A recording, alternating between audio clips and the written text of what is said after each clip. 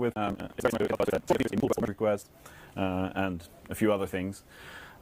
Biggest difference for me is that they are fully open source. So the community edition you can install by yourself, and you have a fully open source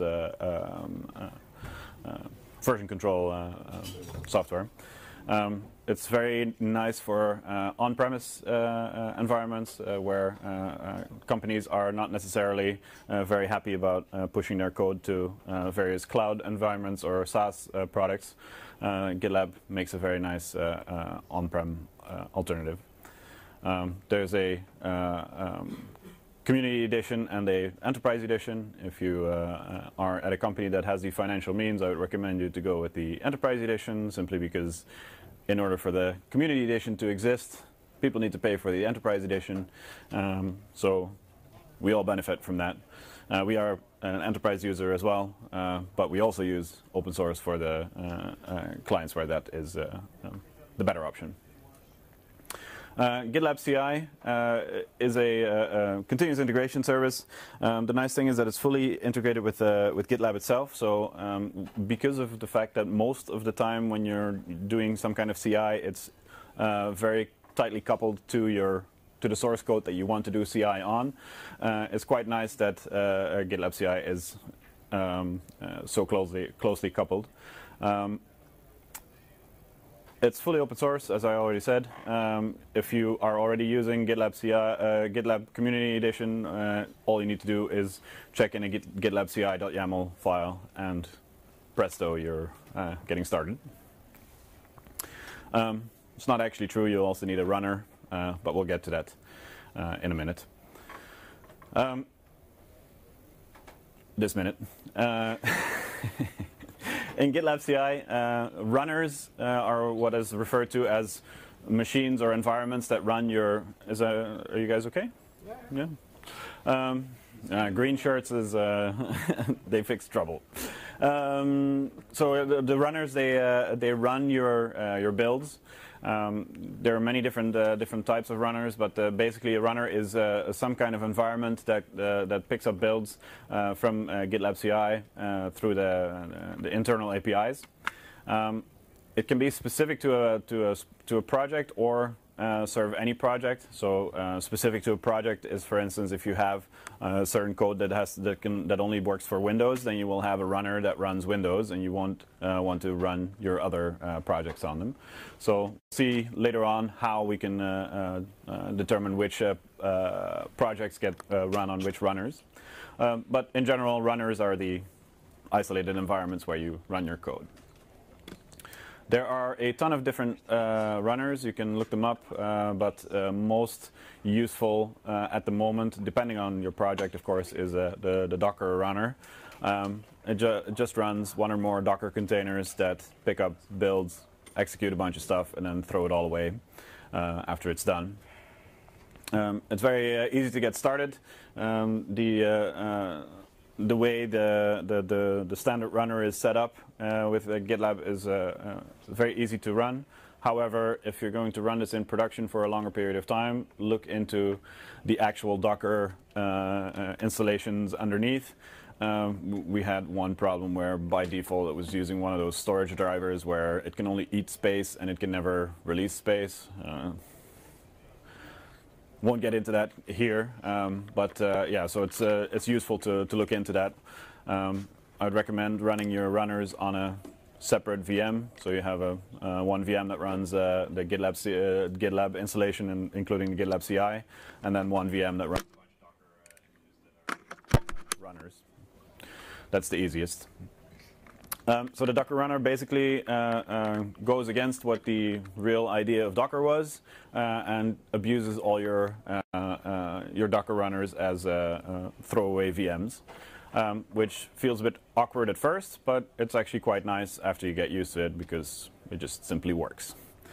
I currently do a lot of operations stuff, so a lot of Puppet code, and we use a lot of GitLab CI for testing Puppet code, and it's actually really nice because the thing with Puppet code is that it actually makes changes to a system if you're going to run anything. So you want these kind of throwaway environments because you don't want to use it twice. You want to start with the same baseline every time. I guess for web applications that's a little bit different because they usually don't make that many changes to the actual system underneath. But yeah, in our case it's quite important.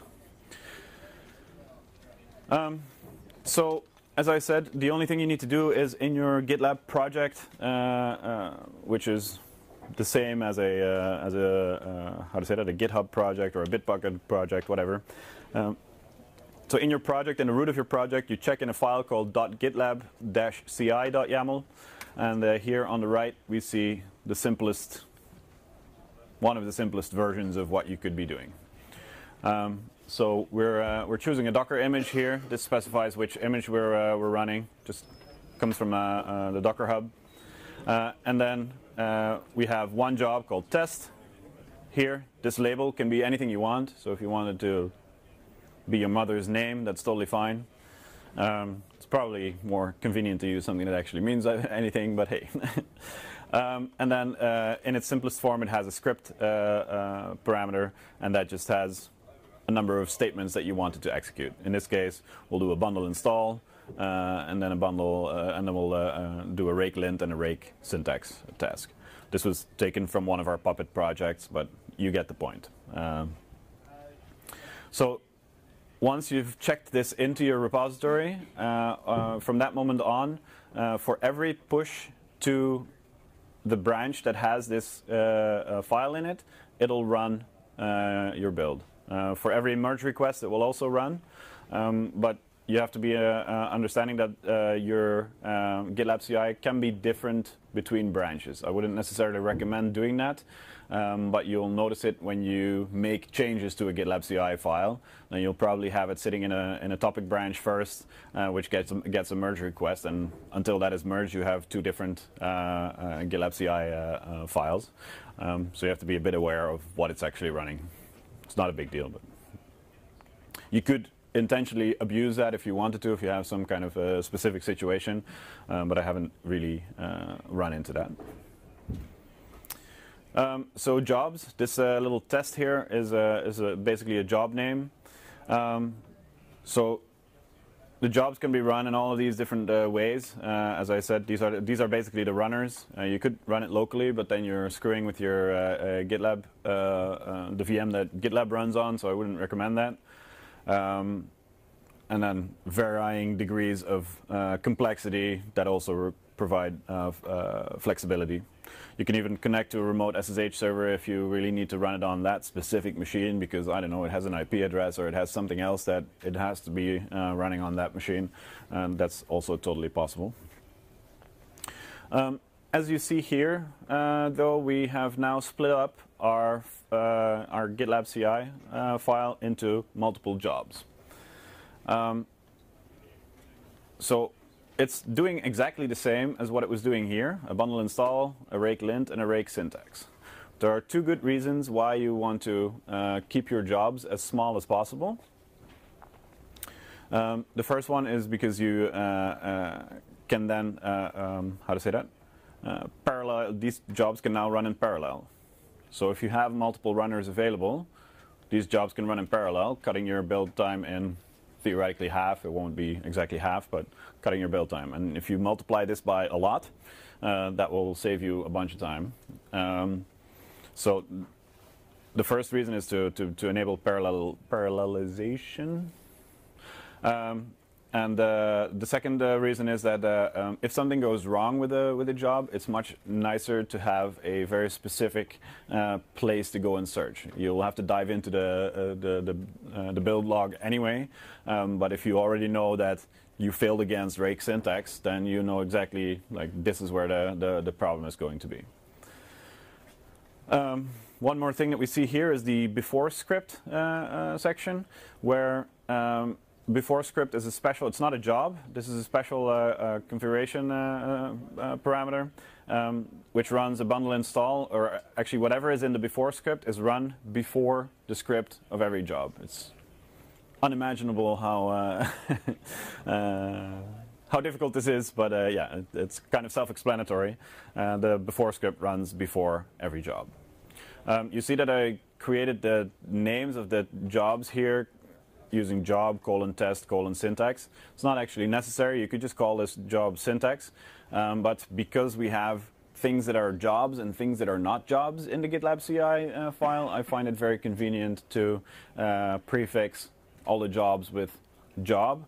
And later on, we'll see that this syntax job runs in the test environment. So I like to call my jobs job, like literally the word job, then the name of the environment, and then the name of the job, so that it becomes more easy for you to grasp what runs where and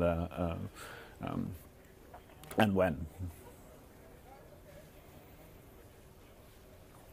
So if you do that, you can create a nice little pipeline. So you have multiple jobs, and you can create a nice little pipeline. So these are all individual jobs, and GitLab creates this overview for you automatically. We'll see in a minute how these are different stages and how to mash all of these together.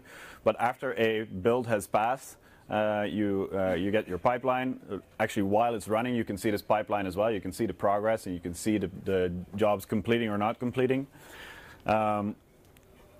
And you'll see little green check marks. Once a build has been completed, you can see that it's in progress. You can click on it and see the build log getting created, all of that. This is a link to the commit that created that's being tested. Here you see one special thing that you probably noticed, a red cross, but it's continuing anyway. It's a special feature. I won't dive into it too much, but you can set certain jobs to allow them to fail. So it's okay that it doesn't build on Windows, because who wants to, oh no, wait. It's okay that it fails on Windows for whatever the specific reason is. This is actually the pipeline of the GitLab CI multi-runner, I think, the Docker runner for GitLab CI. Just made a screenshot of that to show you how a pipeline looks. So this was really nice, this bundle install thing, but it has a problem. Does anybody know what the problem is? Imagine we're running this 1,000 times a day. Sorry? Exactly. So we're doing this bundle install before this job, times 1,000. That just adds up. We could easily reduce that amount of time spent on that by using what is called artifacts and dependencies. So an artifact, a job can export an artifact, which is just a bunch of files that are created by that job, or maybe not created by that job, but usually created by that job, that can then be used in subsequent jobs throughout the pipeline. So exactly, why would we run bundle install every time? It doesn't really make any sense. If you run bundle install with a -- deployment, it'll install all the gems in the directory where your gem file is in a subdirectory called vendor. So we've changed the script a little bit. We make it bundle install -- deployment, and then we create artifacts from the vendor path. So everything that's in the vendor path will, after this job is done, be zipped up and sent to GitLab, where this job then downloads it, because these jobs can actually be running on different runners, on different physical machines, on different virtual machines, on different Docker instances. So they're communicated back and forth.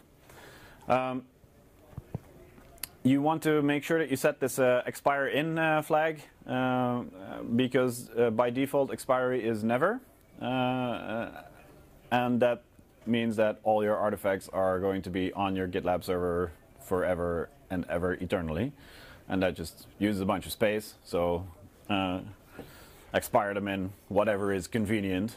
After this time it would be deleted, but this is a vendor, it's a bunch of downloaded gems, so nobody really cares about them after the pipeline has been completed. It does mean that the pipeline has to complete within a day, but I'm willing to gamble that that is actually happening.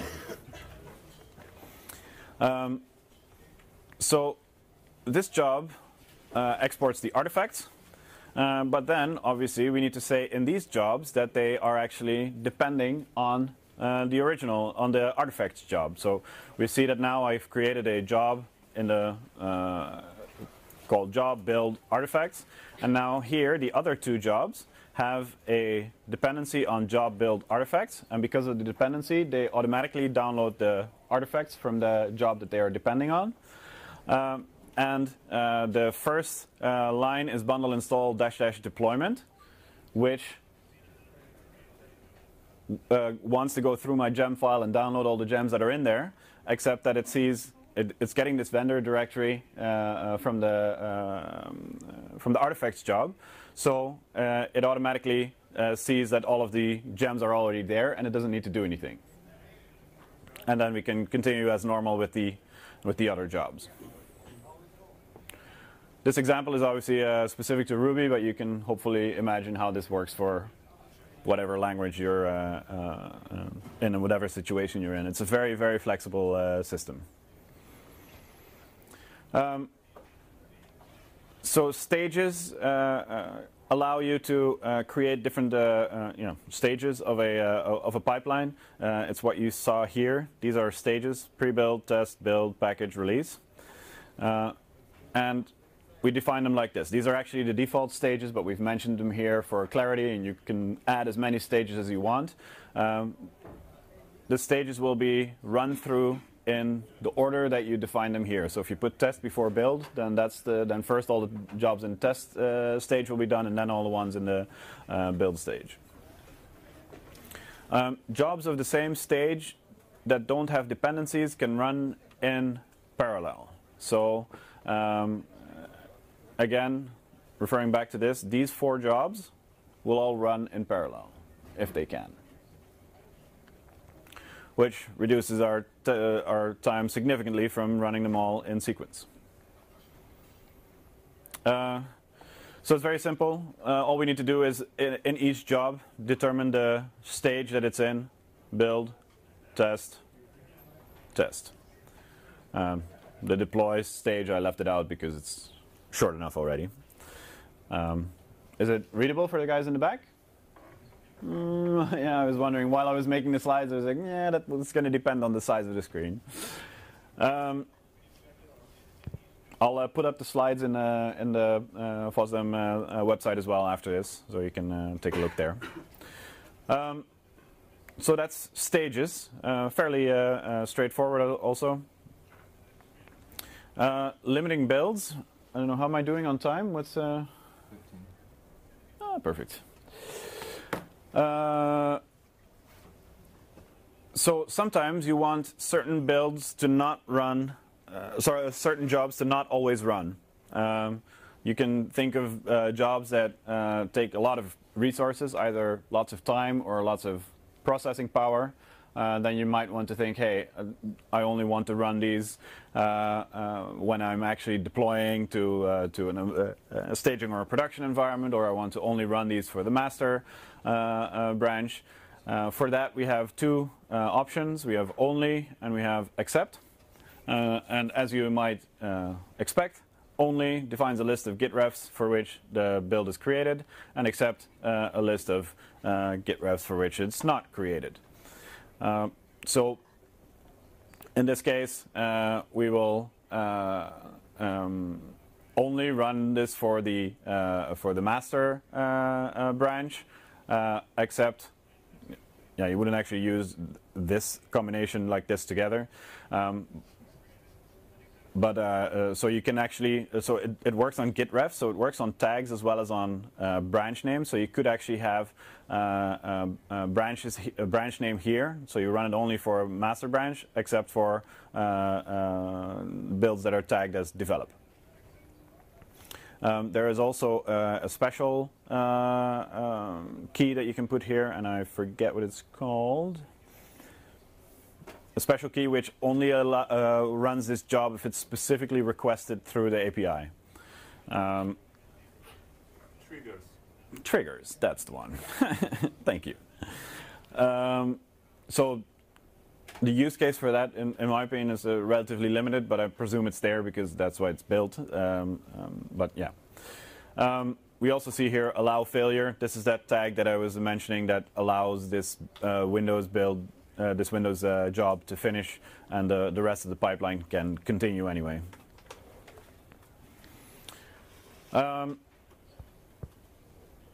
Selecting specific runners, so you can use tags in a job to make sure that a job only runs on a specific runner. So as you're registering a runner, for instance, if you're registering a Windows machine, or sorry, a Windows runner, you can say, hey, you can tag it with Windows, and then in your jobs, you can tag your Windows jobs with Windows, and nothing else will run on those runners except for jobs that have been tagged Windows. Yeah, you can have multiple tags, so whatever you, it's fairly flexible system. You see them here as well.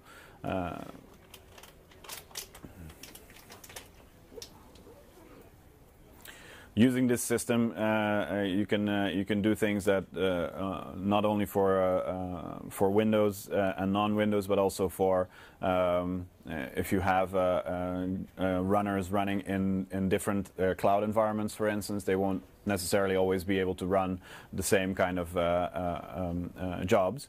So you can fairly flexible define here which jobs can run where. Manual build, a small but very important introduction that makes for a nice finish. So manual builds are very simple, but they will create this little play button here, and the only way to run this build, this job, is by clicking that button. This can be very useful for this kind of setup where you want to test and build and deploy to staging. You don't care as long as the previous jobs all complete successfully, then let's go and deploy to staging. But the actual deploy to production, you want a human being to actually press that button and say, hey, let's go and deploy this. So you set manual to true. I didn't actually include the how to say that, the parameter, but it's literally called manual, and you set it to true. I think you can figure it out. If you set that up, then your build will be manually deployed. Your job will only be executed when you manually press that button. We use that for exactly this setup. So we have some Puppet repositories, and we don't care about Puppet code going to staging server. That's totally fine. But for Puppet code to go to production server requires all kinds of unfortunate approvals from people. But once they are there, then somebody can simply press this button so that nobody has to actually touch the production server. And it becomes really nice. If you couple this with, for instance, LDAP authentication for GitLab, then you can really closely determine who can deploy to your production environments. Secret variables needs a little bit of work, in my opinion, but it's already there. So sometimes you have things that you want to not show in your GitLab CI YAML file. So for instance, passwords to places or API keys, etc., etc. You can have your whole project be open source, but it would be convenient to not have your AWS access secrets checked into your GitLab CI file.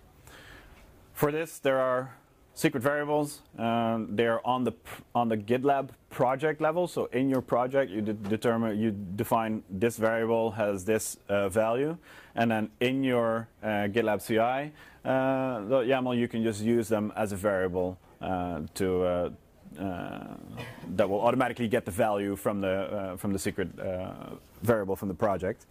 The downside is that currently they are not masked. and will just show up in the build log. So if you are using, I don't know, AWS credentials that are actually a secret variable in your project, if something in your build prints those variables to the log, they will just show up. So it's kind of a dangerous thing at the moment. You have to be really careful about this. There is an issue open for this, which is developing slowly but nicely, and I'm sure that not too long in the future we will have a solution for this where automatically the build log will not contain these things. To go a little bit more advanced, you'll fairly quickly probably run into a place where you say, hey, but I want access to this private repository. And the Docker runner, or the GitLab CI runner, does not have special privileges to access your GitLab instance. It only has the specific commit that you are testing at that moment. So if you want to do things with, in this case, SSH, for instance, private repositories, then you'll have to get a bit creative to be able to get that working. How does it work? So first you create a new SSH key pair and add the private key as a secret variable inside the project. The public key, you will, how to say that? Put it here, where you, and then in a before script before the job. So we have a very simple test job here that just SSHs to git at gitlab.com and then does a git clone, just simply to show how it works. It does a git clone of a private repository. So the only thing you need to do in your before script is make sure that whatever environment you're running in actually has SSH agent installed and has the private key, how to say that? Creates the private key on the build environment that you're running at that moment. So we just, in this case, do an apt-get update and apt-get install of OpenSSH client. We SSH add the private key. See, this is the $SSH private key. Is the reference to the secret variable that lives on the project level. We create a .ssh directory. We set strict host key checking off. In the SSH config file, this is all mumbo jumbo that just boils down to get this environment ready to do a checkout of a private repository, and then here you can actually do the git clone of the private repository. The nice thing is that this will be destroyed the moment after the build is done. However, you have to be careful to not somewhere accidentally print this private key to your build log, because then your private key is there. Especially if you're doing open source projects, this becomes a bit more of a challenge, because you want to make sure that nobody ever accidentally does something in your build log that prints that key. So as for the use case of this, so one is to check out private repositories. The other one is to deploy to production servers or any kind of server that is not in the same, that's not easily accessible.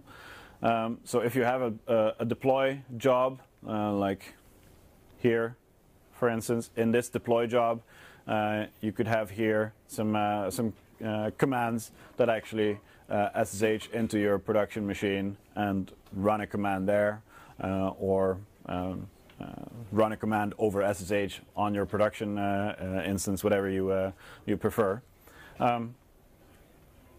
Either way, this looks a bit complicated, but it's really a one-time thing, and it's fairly well documented what you need to have there. And once you do that, it becomes very easy to do secure communication with different places. Is that clear? Everybody awake? One of the last things I want to show is the YAML anchors. This is not actually a GitLab CI feature. This is some deep, dark corner of YAML that allows this stuff. We don't actually use it because I find it to be a fairly, how to say that? Complicated way of accomplishing things. But depending on what you're doing and how much duplication of stuff you have in your GitLab CI file, this might become useful. So this stuff here on the left is equal to this stuff on the right. And this is purely on a YAML level. So GitLab CI doesn't really have anything to do with this. It's just a trick that you can use to have some deduplication in your GitLab CI file. So to run through it real quickly, so we define this this hidden key called job template, and then we assign all of these things to it, and then everywhere where we use it, these less than signs, they are actually merging, and this is the job definition that refers to this job definition, and it gets merged into this test1 job.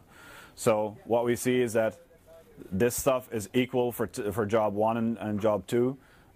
So we might as well extract it here. So this actually expands on a YAML level to this, where we have 2 jobs, one called test1, which uses Ruby 2.1 and Postgres and Redis, and you see the exact same thing here. So you could just as well use this, or actually this, but this has the deduplication, especially if this becomes, if n becomes larger than 2, that becomes more useful to have that kind of deduplication. Use it with care because it has a tendency to get really rough really quickly. We've played around with it and then decided not to use it. That's kind of it. I was going to do a demo, but I was smart enough to buy a new MacBook Pro 2016 kind of thing, and it has USB-C only. So I thought, oh, okay, I'll buy every connector under the sun, except for VGA, because that's kind of a 1996 thing. And of course, FOSDEM runs everything on VGA. So I'm graciously borrowing Tyler's laptop, and therefore demoing is going to be a little bit tricky. However, are there any questions? Whoa, bunch of questions.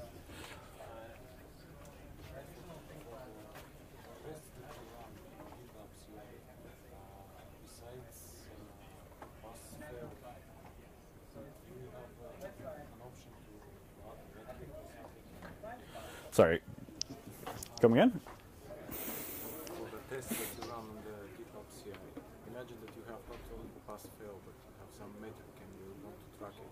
Is there something that you can use? So the question is, so that imagine that you have jobs that are not necessarily pass or fail, but do you have some kind of metric that you want to use? Not directly that I am aware of, but there is, for instance, for code coverage, which is one of the use cases I could imagine this you'd want this for. There is a, I would almost call it a hack that allows you to define a regular expression on the GitLab level that will be searched in the build log for the output of the code coverage percentage. But other than that, right now it's a binary thing. I'm also looking at our GitLab friend over there, so if I'm incorrect at something, you have to tell me that I'm incorrect, but I think that's the way it is, right? Yeah. There were more questions, yeah.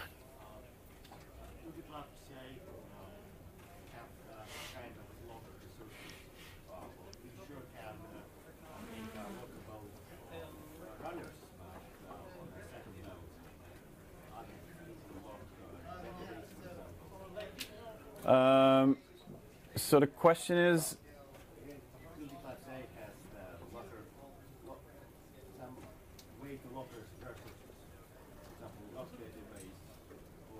log with a G or lock with a CK? So the question is, can GitLab CI lock other resources than the runner? I am not aware of it. So you can do this in the scripts if you can find a creative way to do that.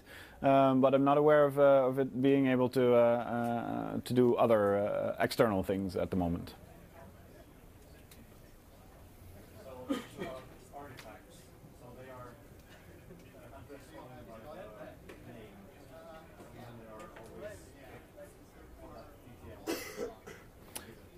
So the artifacts, how are they kept? So you refer to them by, so by default they are available within the same build of the pipeline, but you can make some changes to that by having the key with which they are stored. You can change that so that you can use them across builds as well. I haven't personally played with that, so I cannot tell you the details, but I've seen that is indeed possible.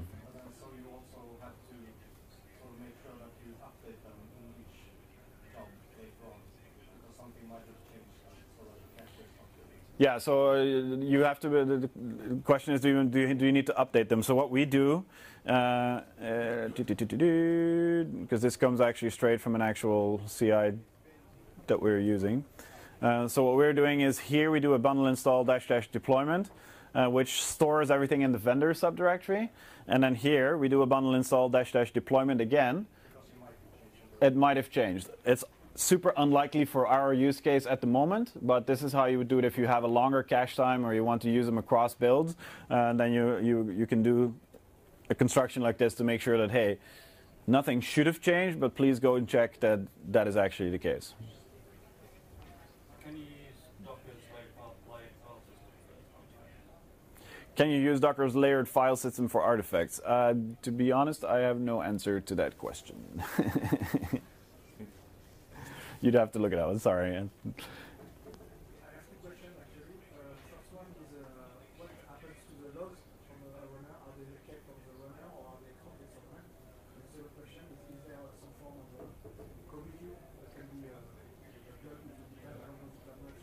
Sorry, I didn't get your second question. Let me answer the first question first. And then, so the first question was, where do the logs go? The logs go back to GitLab CI itself. So they're not stored on the runner. So you can access your logs as far back as your history of pipeline goes. So you can always look back at your logs. And your second question? Second question was it possible to plug some form of code review onto GitLab? Code review.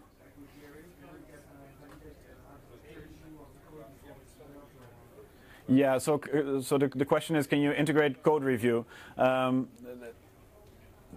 Theoretically, you would solve that problem on the GitLab side and not necessarily on the GitLab CI side. So what we do, for instance, is that somebody creates code, does a merge request with the upstream, and then that needs to be reviewed before the merge request gets merged. And then because then you also have the ability in GitLab to use commenting and push further commits to the build. So the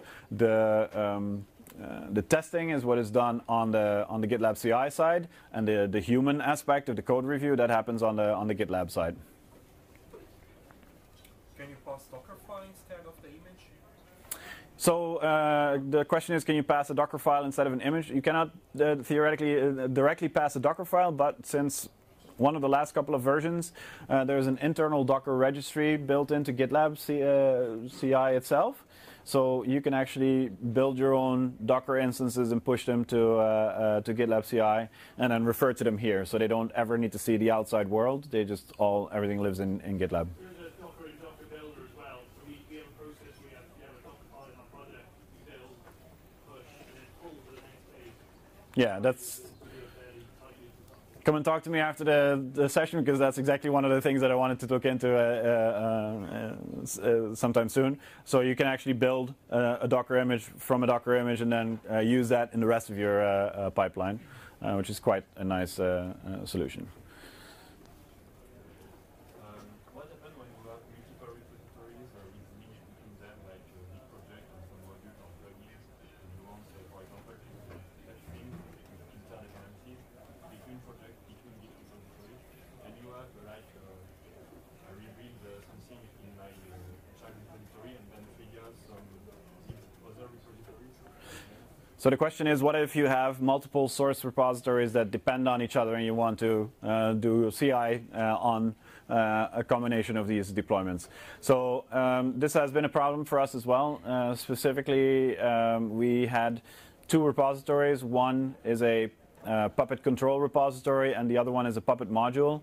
The GitLab CI, whenever you push to the Puppet module, so the control repository is kind of what sits at the top, and it checks out a bunch of modules, including this one that we were making changes to. The module had its own CI process, and the control repository had its own CI process. What happened is that if you push nearly simultaneously, because sometimes it happens, you made a bunch of changes and it touches both of those repositories. So we would push to one repository which has an automatic deploy to staging environment, or both of them have an automatic deploy to staging environment if everything is green. You push to them simultaneously. This pipeline completes fine and pushes to your staging environment. This pipeline does not complete fine and actually breaks the code base. So as this one is deploying to your staging environment, you are now deploying broken code because it actually checks out the other job as well. And we've had some, let's say, unfortunate side effects. I mean, we didn't actually drop any production databases, so we're still. Too soon. Sorry, I couldn't resist making a joke at least once. I do commend you if you haven't looked into it. So GitLab accidentally dropped or destroyed a production database this week and had a massive outage from this. But if you want to see how you want to do operations, it is absolutely exemplary how they were public about this. There was a Google Doc that you could openly access that has all the details in it. What happened, who fixed what, who went where, what are the consequences, how are we learning from this. At some point there was even a YouTube live feed where you could just watch engineers fix GitLab's production environment. I'm really impressed by that, and really it's an unfortunate turn of events where somebody made a mistake and then it turned out that all the fail-safes didn't really actually work. I've been there and it's not a great place. It doesn't make you a bad engineer, it's that one unfortunate one in a gazillion cases that it happens to everyone at some point. Anyway, I digress. Any more questions?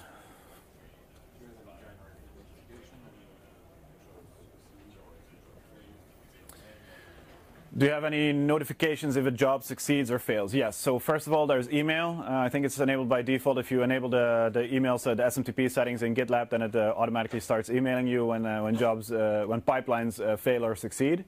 Secondly, GitLab also comes packaged with an open source Slack alternative called Mattermost. If you haven't looked into it, do look into it because it's really a great communication platform. Fully open source. It is already deployed. If you have GitLab CE installed with the Omnibus installer, it's already there. Literally one line and you can start using it. And GitLab CI will post notifications to Mattermost channels if you wanted to. You can also do webhooks and a whole bunch of other stuff. It's all GitLab level stuff. Here in the back. Somebody in the back has a really urgent question.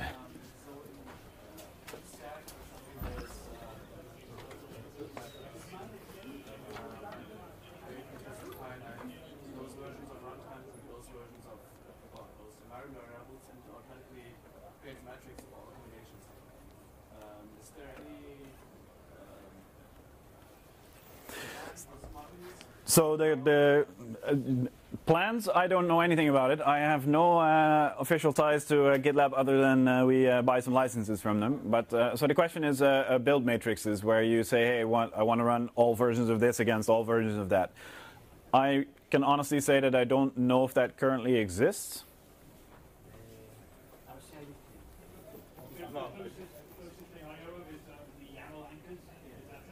Yeah. Yeah, so then you get into dirty, ugly YAML for now. No, it doesn't exist yet.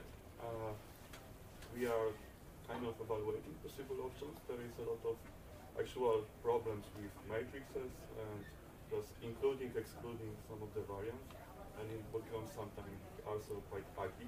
So this is also the reason just to keep YAML simple. Maybe there is a little bit of duplication in the YAML, but at least you really know what is happening there. But there is a number of improvements for YAML.